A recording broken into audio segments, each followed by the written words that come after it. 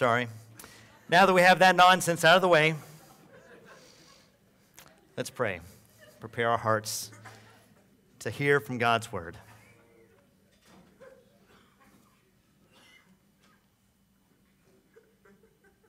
Well, Father in heaven, we come before you this morning admitting our great need for you. We are in need of your grace this morning. We, Father, thank you for the gift of your word and ask you now to speak to us. Father, as our minds are anxious about a great number of things this morning, I pray that you would help us now to actively cast them upon you. Cast our anxieties upon you, Father, knowing that you care for us and that you know about every need that we have. And so we trust you with these, Father. We trust that you're about to address us, Father, through your word, and that by your Spirit, you are at work even now, conforming us to the image of your Son and our Savior, Jesus Christ, from one degree of glory to another as we behold your glory. Father, I pray this morning that you would refresh your people, that you would melt our hard hearts, convict us of areas in need of change, and comfort us, Father, in every affliction. Above all, Father, I pray that you would open our eyes to see your glory, that our faith this morning might be strengthened. We thank you for this time and ask now all of these things in the name of our King Jesus. Amen. All right, Acts chapter 19, verses 11 through 20, please follow along as I read to you from God's holy and authoritative word.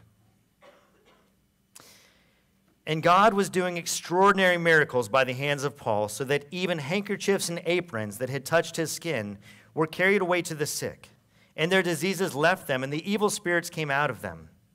Then some of the itinerant Jewish exorcists undertook to invoke the name of the Lord Jesus over those who had evil spirits, saying, I adjure you by the Jesus whom Paul proclaims. 7 sons of a Jewish high priest named Sceva were doing this. But the evil spirit answered them, Jesus I know, and Paul I recognize, but who are you? And the man in whom was the evil spirit leaped on them, mastered all of them, and overpowered them, so that they fled out of that house naked and wounded. And this became known to all the residents of Ephesus, both Jews and Greeks. And fear fell upon them all, and the name of the Lord Jesus was extolled. Also, many of those who are now believers came, confessing and divulging their practices.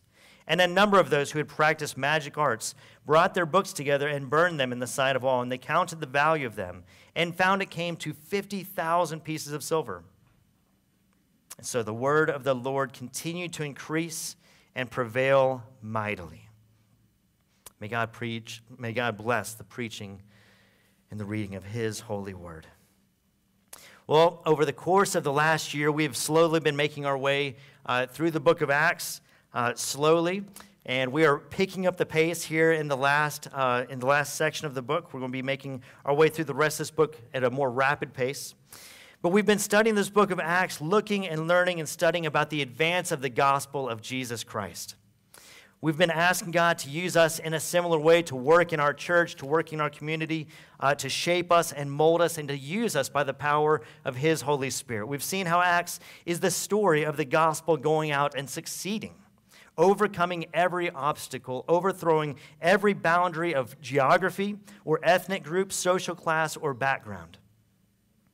Jesus said during his earthly ministry, I will build my church, and the gates of hell will not prevail against it. And just before ascending back to heaven, he said in the book of Acts to his disciples, you will receive power when the Holy Spirit has come upon you, and you will be my witnesses in Jerusalem and in all Judea and Samaria and to the end of the earth. Clearly, God intends this good news about Jesus Christ to go out into all the world, to all people, and to use this good news to redeem a people for himself. We've seen this throughout the book of Acts. We have seen the word of God prevailing. We've seen the number of followers of Jesus increasing, the church of Jesus Christ growing, the gospel going forth and redeeming people, and it continues to do so among us today. This gospel, it is glorious, it is hope-filled, and it is powerful. This gospel that we treasure, that we trust, that we are seeking to live out and apply to our lives, it is unstoppable. and powerful, but it is also something else. This gospel is also transforming. It has a transformative work among the people whom it comes into contact with. It stirs things up. It provokes things. It unsettles things. It transforms our own personal lives as well as our societal lives, the way that we live among the people in our city and our culture. And that's what we see here in Acts 19. Here's the truth that we see here in this passage this morning, is that wherever the gospel goes, it transforms God's people and prevails over every obstacle.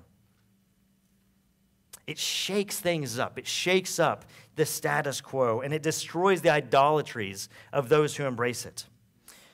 We want to see that here, the gospel, the good news of Jesus Christ. It comes in and transforms the wrongness, the sickness, the brokenness, idolatries at work in our lives. In fact, it aims to let loose all of that and to set us free in Jesus Christ. And that's what we see here in this section of Scripture this morning, is we see God setting free people from idolatry. We see God transforming the lives of those whom the gospel comes into contact with. We're just going to look at this morning in 3 simple points, and they flow right out of this passage. The first one is this: God is the active agent in the advance of his gospel. So right away, we see extraordinary miracles going on. We see miracles. Now, we're not unaccustomed to reading about miracles in the Scriptures, but even here, Luke emphasizes these aren't simply miracles, they're extraordinary miracles. So there were miracles, and then there were extraordinary miracles. Here, we see that handkerchiefs and aprons that had touched Paul's skin were being used to heal people of their diseases and to ward away evil spirits. Handkerchiefs and aprons. These were likely items that were connected to Paul. Paul's work. Paul was a bivocational guy. He was a tent maker by trade. That was how he provided, and paid for the way for him to do his gospel work when he wasn't being supported by churches. And so these were items that were likely connected. So you had handkerchiefs and aprons, I guess, were some of the trade tools of the tent maker. And you see that people were taking anything of his that they could get their hands on. And they would take it, and it was kind of like something that they would prize, and then they would actually use that, and it would ward away evil spirits and heal people of their diseases. This is similar to something we read in Luke chapter 8 when a woman touches the hem of Jesus' garment. Remember this? This woman she reaches out, touches the hem of Jesus' garment, and by that very act, she is healed. Or in Acts chapter 5, people were actually laying their sick in the streets. They heard that Peter, the Apostle Peter, was coming to town, and so they took their sick and they dragged them out into the streets and laid them there, hoping that Peter's shadow would walk by and cast its shadow on them, and that they would therefore be healed by that. These are extraordinary miracles, not just your run-of-the-muck miracles. Miracle, as far as I understand, by very definition, is something that is extraordinary, but these are something extraordinary, if you will. Miracles are God's exclamation point, if you will, on gospel ministry. They're God's way of attesting to the message that his people are proclaiming. This is God putting his stamp of approval on their work. The point for Paul, though, wasn't to draw attention to himself. You can imagine what it was like if you had that power, if you had the power to do miracles. Imagine that. You wake up in the morning, you say breakfast, boom, bacon and eggs, boom. No traffic, boom. Can you imagine that, having that kind of power? And you would do that, and you would call attention to that. You'd say, look what I can do. I've got 5 boys, and I hear a lot in my house, Dad, look what I can do. And they do something. Imagine if they had this kind of power. But Paul wasn't drawing attention to himself like Simon Magus back in Acts chapter 8, or as we're about to see with these Jewish itinerant exorcists in this next section. No, the power that God granted to Paul and to others in Scripture was never used for their own end, for their own fame, for their own notoriety, but for advancing the message of the gospel of Jesus Christ in the world. That was what they were about. And so if we want God's blessing in our lives today, we need to place ourselves in that same mindset, being about that mission and not our own, praying for power to persuade, and then you'll see the power of the Holy Spirit coming upon you and working in your life. As you know, I've found it true in my life that the times I sense the Holy Spirit's leading, the times that I've sensed the Holy Spirit's power more than any other, is when I'm seeking to come alongside others with the gospel. Do you find this true in your life? When you come alongside somebody, you're seeking to speak a word toward evangelism, or if you're just seeking to minister to someone, it's in those moments that God brings to mind words, that God sets up situations and circumstances so that you'll be able to minister more effectively. This has been true in my life. Many times when I've had evangelistic conversations that came about because I stopped and considered a person. You see, this throughout Scripture. You see Paul considering people. You see Peter stopping and connecting with people. And oftentimes that's where it starts, is when you stop and connect with somebody, you draw them out, and you find out that there's something going on in their life, and you stop to care for them. And you say, tell me about that. And you stop to pray for them. And not just saying, I will pray for you, but stopping and actually praying for them, and you see God meet you and God at work. That's the model for us today, that we want to follow like Paul. We want to remember who we are, that we are God's ambassadors. We're set apart for his mission to make his fame known of advancing the gospel in the world. We look for opportunities to connect meaningfully with our neighbors and our coworkers, anyone that God places in our proximity. I just continue to go back. I've said this, I've repeated this quote from John a number of times. I love that he drew our attention to a few years ago, that proximity equals responsibility. I just love that idea that wherever we are, we think about who's right around us. We don't have to go to the ends of the earth, literally, to advance the gospel. We can just think about who's right around you in your immediate context. Whether it's the other parents on your kid's sports team, or it's your coworkers, your neighbors, whoever it is that's right around us. We want to advance the gospel in that proximity. But we don't want to forget the point here, because we can easily get carried away with the idea that it's up to us to advance the gospel. But who is doing the miracle here? It says it right there at the beginning. God was doing extraordinary miracles by the hands of Paul. It was God who was working. It was God who was doing the miracles. Paul was just the vessel. Paul was just the instrument, if you will. Paul was standing there, and God worked through him. And God works through you and me today. God is the one who is at work throughout this passage and the entire book of Acts, sovereignly working, doing miracles, healing people, drawing them to himself. And this gives us great confidence today. Like we see with Paul, God will be present with us as we seek to join him in the advance of the gospel. All right, so that's point one. God is the active agent in the advance of his gospel. Secondly, God will not be mocked, and counterfeits will be exposed. So Paul is proclaiming the name of Jesus, and he's healing diseases, and he's casting out demons, and apparently his example prompted imitation. And so you have these. Apparently, there's such a thing as an itinerant Jewish exorcist. It's a unique job title. And these guys figured out that the secret to successful spiritual power was to simply mention the name of Jesus. These guys, mind you, they were not believers. They weren't converted disciples of Christ. Rather, they were frauds. They were counterfeits. They were pretenders. They wanted to use the name of Jesus like a magic formula. And they don't even pretend to be followers. Look at this. It says that I adjure you by the Jesus whom Paul proclaims. I mean, it doesn't get much more awkward phrasing than that. I adjure you by the Jesus whom Paul proclaims.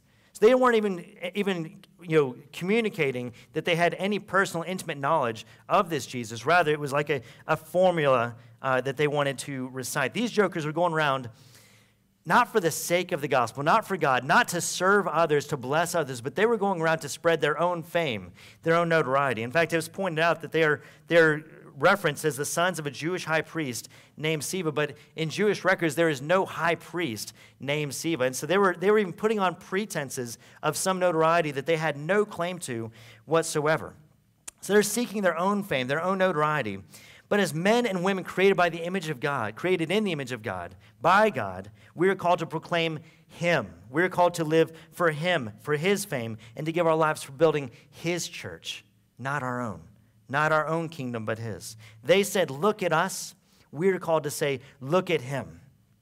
So these guys are trying to use the name of Jesus like a magic formula to accomplish their own purposes. And what happens? Verse 15. Look with me. It says, but the evil spirit answered them. I love this part. Jesus I know, and Paul I recognize, but who are you? And the man in whom was the evil spirit leaped on them, mastered all of them, and overpowered them, so that they fled out of that house naked and wounded. This is something like a reverse exorcism, isn't it? Not what they expected to happen, not what anybody expected to happen. 7 men mastered by one. They commanded the demon to come out. The demon whoops up on all of them. They run away without their clothes on. It doesn't get much more embarrassing than that. Paul commands the demon to come out, and it obeys. These 7 brothers attempt a trick, and they run away naked, injured, and degraded. Friends, God is not fooled. He's not mocked. God knows all, and he sees all. And the demons also know the difference. The demons also know the difference between those who genuinely work in God's name and a group of pretenders. Listen, friends, God is not a power to be manipulated, but a God to be worshiped.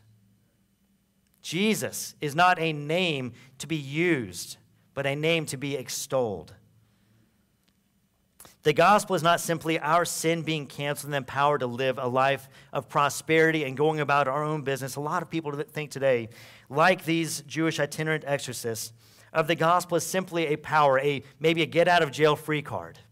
It's a way of escape.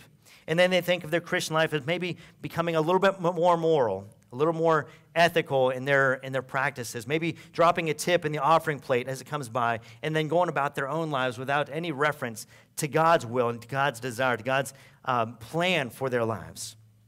But we know that's no different than the way the Ephesians viewed the false gods of their day.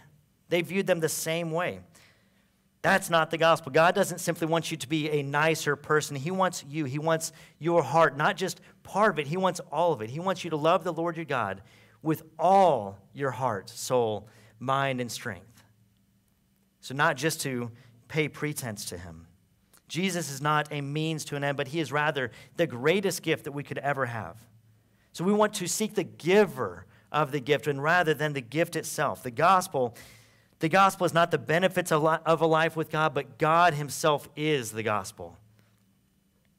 Now then, just a quick word on spiritual warfare. We read in passages like this, and oftentimes we can respond in a couple of different ways. Some of us may respond and say, yes, now we talk about the power. Now we talk about how to wield power in the world. Or some of us might respond with our rational minds and simply dismiss this kind of activity as the results of some ancient superstition that doesn't happen today. And it's here that we must not blush at the truths revealed in God's word. Spiritual warfare is a reality.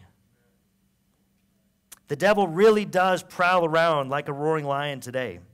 But the lesson here is that Jesus' name is not a magic formula. It's not a lucky charm to bring out whenever you need it. That's not how it works. Demons are real in this world. The work of the enemy is evident everywhere. But they are overcome not by speaking the right incantation, but by those who have a genuine relationship with God and who proclaim his authority and his dominion over all things. The power over evil spirits and sickness and everything else that we see here, every bit of it is a result of the redemptive work of Jesus Christ on the cross. It's a result of his work. When Jesus died on the cross, Jesus defeated death, declared victory over every spiritual power at work in the world. Hebrews 2:14 says that Jesus, through death, rendered powerless him who had the power of death, that is, the devil. Colossians 2:15 says, at the cross, God disarmed the principalities and powers and made a public example of them, triumphing in power over them in Jesus. Wayne Grudem, in his book that I commend to you, Systematic Theology, says this. He says, because of Christ's death on the cross, our sins are completely forgiven, and Satan has no rightful authority over us. Our membership as children in God's family is the firm spiritual position from which we can therefore engage in spiritual warfare, knowing that God has given his children divine power to destroy strongholds. There's obviously a lot more to say about spiritual warfare here, and at some point we'll have a greater teaching on it. But let's keep in mind here the main point, that God will not be mocked, that counterfeits will be exposed. Jesus' name is not a lucky charm. The Christian life is about much more than that. So God is the active agent in the advance of the gospel. He will not be mocked, and counterfeits will be exposed. And thirdly, God transforms his people as his word prevails in their lives and in the world. As a result of what these people saw, as a result of this reverse exorcism, if you will, widespread fear falls upon them all, it says. And the people revered the name of Jesus. They began to extol his name all the more. And many of those believers, apparently overcome by the fear of the Lord and conviction from the Spirit, began confessing their secret sins and divulging their magical practices. It seems that some of these people had some kind of magic books or scrolls full of incantations. And so they kind of, somebody had a problem. They said, hey, I've got a spell for that. I've got this ailment. Hey, I've got a cure for that. I've got this charm that I can whip out and put and apply here. It seems that maybe some of these people kept this as some sort of insurance policy in case the whole Christianity thing didn't work out as well as they wanted it to. You see, these people were believers. They were not converted in this moment. They were already believers. It says that those believers among them were coming and doing this. Those believers were confessing and divulging their practices. Bible commentator David Peterson says, the burning the scrolls was a way of repudiating what they contained and represented a greater trust in God to deliver them from their trouble and supply their needs. So what these believers are doing is now they're being convicted by the Holy Spirit. They're responding in fear of the Lord, and they're saying, only you, Lord, we trust in only you. We're putting this away. We have no backup plan, in other words. Because they kept these books, they kept these scrolls, they kept parts of their lives as this backup plan, these idolatrous practices. And now they're saying, only you, God. And they were believers. This shouldn't be lost on us. This should really have an effect on us, an impact on us, that these were believers that were doing this. You would expect that in the moment of conversion, all of this stuff is wiped away. You think about coming in here and finding out that somebody who's been a member here for a number of years has some practice in their life that is just ungodly, and it's just wicked. You say, how could you possibly survive this long without having that eradicated in your lives? And that's just a false understanding of what happens at the moment of salvation, that we are not sanctified in a moment, completely rid of every degree of sin. It's just not the case. God is continually doing his purging work in their lives. Listen, if your expectation is that once you're saved, that once you're converted, you just cease to sin, that belief is foreign to the Bible. Rather, temptation and sin and idolatry is an ongoing reality in the life of the believer.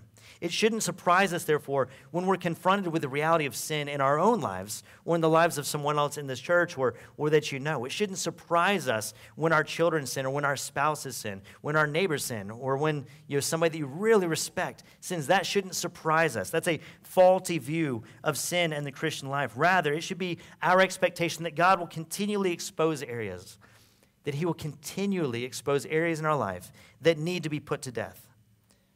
Other than that, there would be no need for Paul to exhort us in Colossians chapter 3, right? And in other places where he says, put to death, therefore. Put to death, therefore, what is earthly in you. What is still earthly in you. He's talking to the church. He's talking to believers. Put to death what is earthly in you. And to put on godly character, which is the result of God's Spirit at work in us. We should pray and ask God to continue to do this work in our lives, that he would make us holy and happy people, that make the gospel of Jesus Christ look very powerful and attractive. Listen, the doctrine of progressive sanctification, fancy terminology, progressive sanctification. So sanctification, the process by which we are made more and more into the image of Christ, and it's progressive. It's done in stages, more and more like Jesus Christ. The doctrine of progressive sanctification means that as Christians, we will continue to be shaped by the chisel of God. We are the clay in the potter's hands, and he is continuing to work. He's continuing to take his chisel and his hammer and to say, okay, I want this part away.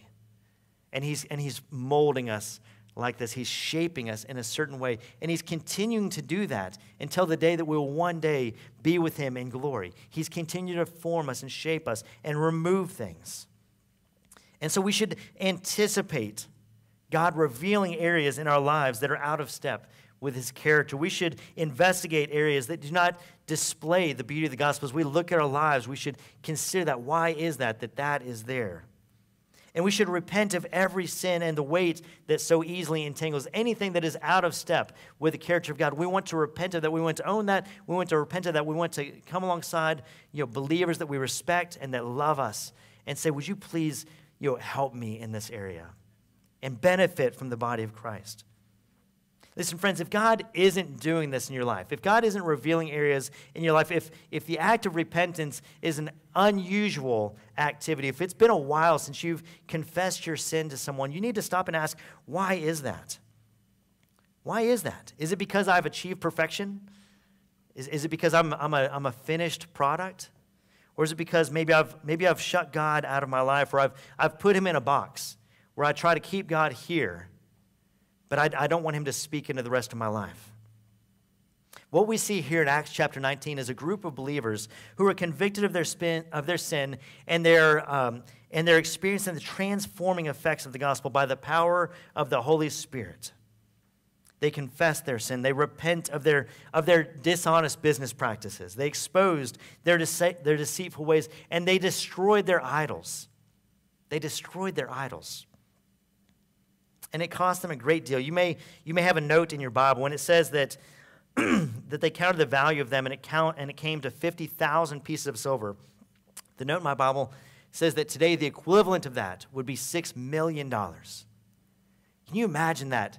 What a great act of repentance, a group of believers coming together and burning their idols worth $6 million. They didn't simply say, hey, there's other people that would value these idols, let me go sell them to them. No, they were so passionate about purging them from their lives in this world that they destroyed valuable things in their lives. These people recognize, friends, that genuine discipleship involved letting go of what they treasured in order to enjoy the greater blessings of God. There's greater treasure to be had. You think of the parables of Jesus, of the man who sold all that he had to buy a field in which lay greater treasure than he had ever known. And it wasn't worth, contemplating. He just did it because he saw the value. The gospel changes everything. It gives us a new heart, a new life, a new way of thinking, a new source of refuge. Our idols are no longer our source of refuge. These believers' willingness to burn stuff rather than sell it is evidence of the genuineness of their conversion. That's often a mark of the genuineness of someone's conversion, is stark changes when they say, I am willing to let that go. I'm willing to cut off that sinful practice, that way of doing business, that way of relating to others. I'm no longer going to relate to other people the way that the world relates, unwilling to forgive, holding their sin over them. I will respond as God responds to me. So what is that this morning that God might be calling you to let go of? You may not have books of magic formulas or a shelf full of spiritual statues that you bow down to, but what is God doing? Where is God doing his good transforming work in your life? Where is that this morning for you? We may not have statues in our house, but we all have idols in our hearts. It's been said that our hearts are like factories, constantly creating new idols that we crave and worship. We may not kneel before a statue in worship, but many today are driven into depression and struggle with eating disorders because making an idol out of a certain body image. Maybe we don't burn incense to an idol, but we raise money in our careers to a place of to a high level of cosmic proportions of respect and idealism. And so we therefore sacrifice our family and our community in order to achieve more wealth, more fame, more respect in the world. What is that for you? Idolatry can be defined as finding your joy or security in anything besides God. So maybe that's your kids, maybe that's your career, maybe that's a certain type of relationship. It's anything that you can't be happy without. And they're not usually bad things. It's usually good things that we want too much. In thinking through idolatry, pastor and author Tim Keller lists out a number of different types of idols in the world today. I found the following 4 categories very helpful in diagnosing idolatry at work in my own life. 1 is power idolatry. Life only has meaning, or I only have worth, if I have power and influence over others. 2nd one is approval idolatry. Life only has meaning, or I only have worth, if I am loved and respected by fill in the blank. Comfort idolatry. Life only has meaning, or I only have worth, if I have this kind of pleasure experience or this particular quality of life, or control idolatry. Life only has meaning, or I only have worth if I'm able to get mastery over my life in the area of fill in the blank. Here's the thing.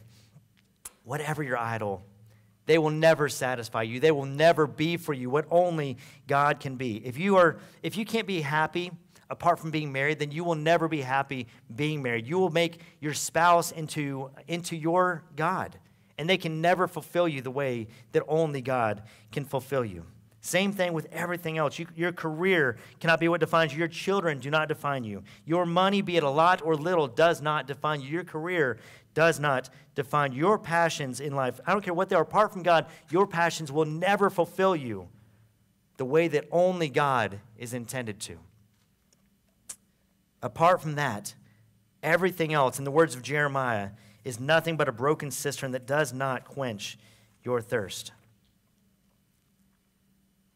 So wherever you're convicted this morning, whatever's coming to mind for you that God might be working on, that God might be looking to transform, wherever that is, whether you're harboring bitterness towards someone, hiding some sinful practice, hoping that nobody ever finds out, hoping that nobody finds out where you went this week in your internet browsing, or the way that you did that business deal this week, whatever it is. If there's some area in your life that you want to change, but are simply hopeless that you can actually really change, if you think that any part of your life is beyond redemption, friends, I have good news for you. The truth of the gospel is that that God actually really transforms people. He actually really grants us victory over sin. He actually really gives us the strength to go to that person and reconcile, to go to that boss and to confess what you did wrong, and to trust God with results. No area of sin in your life is beyond the reach of God's grace. God is inviting you this morning to confess those areas of your life that you've been holding back. Like these believers in Ephesus, to throw them into the fire, to say, I'm not going to have any more of that. I am ridding my life of that category of idolatry. To let go of those areas that you've been keeping in the dark, to expose them to the light of the gospel, and to let God change you, to trade the treasures of this world for the treasures of God's kingdom forever. So the gospel will reshape your priorities, your life, and your manner of worth. It changes everything. And while it's costly, it's not without joy. Notice that when they responded in the fear of the Lord, you don't get this impression that it was a kind of mopey, scared kind of fear, but a holy, happy kind of fear. You can imagine these believers seeing this fire and running over and saying, I've got stuff to throw in too. I'm going to confess this. I want to enjoy that kind of freedom. I want to enjoy the kind of freedom that I'm just not afraid of somebody coming up to me and saying, hey, I know something about you. That doesn't shake you. See, I know who I am in Christ. I know my sins have been forgiven. I know who I am as a child of God. When they responded in the fear of the Lord, they realized that God was among them. And it says the name of the Lord Jesus was extolled. I have this picture of almost a worship service that they're singing as they're doing this. That's the picture in my mind. To extol, it says the name of the Lord Jesus was extolled among them. To extol is to praise enthusiastically. It's a word used often in the Psalms, commanding that songs of praise be lifted up to God. Paul, at the end of the letter of Romans, calls the church to extol the Lord. And here we find that as they were confessing their practices, as they were burning their idols, they were extolling the name of the Lord. Friends, God calls us to repent of all idolatries, but when he frees us from those, he replaces them with himself. He doesn't simply call us to forsake the treasures of the world, but he promises us the treasure of his kingdom, and this leads to joy and transforms us into a holy, happy people. And the result of all this work, verse 20, the word of the Lord continued to increase and to prevail mightily. Friends, that's what we're after, church. That's what we're after. That's why we're studying this book of Acts. That's why we come here week to week, is because we are eager for the word of the Lord to increase and to prevail mightily in our lives and in our city and in our nation and in this world. And we all get to play a part in that work. Let's show the next generation what it looks like to be a holy nation, the bride of Christ, the church of God. The Lord will build his church. He is building his church, and the gates of hell will not stand against it. The question this morning is not whether or not we will accomplish his mission, but whether we will join him in his good work of transforming his people and prevailing in this world.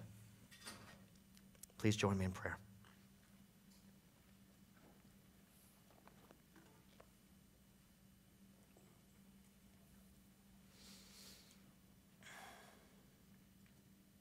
Well, Father in heaven, we do thank you for the gift of your word. We thank you for speaking to us, for redeeming us, for transforming us, Father, from one degree of glory to another. And we pray, Father, that you would do your work this morning, that you would transform us, God. Help us, God, to be aware of your active work in our lives.